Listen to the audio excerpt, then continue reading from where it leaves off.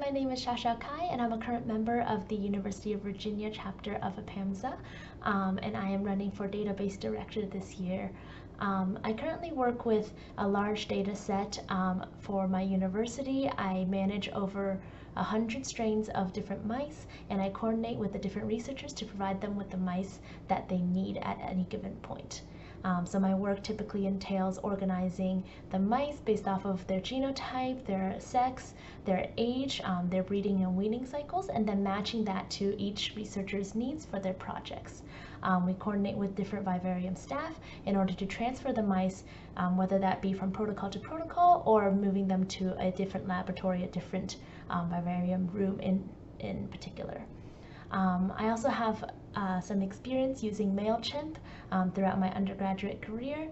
I'm familiar with how to attach files, how to attach URLs, videos, graphics to the emails and announcements that are sent through those, as well as how to manage those databases, adding people, taking people off, and figuring out which people to send it to.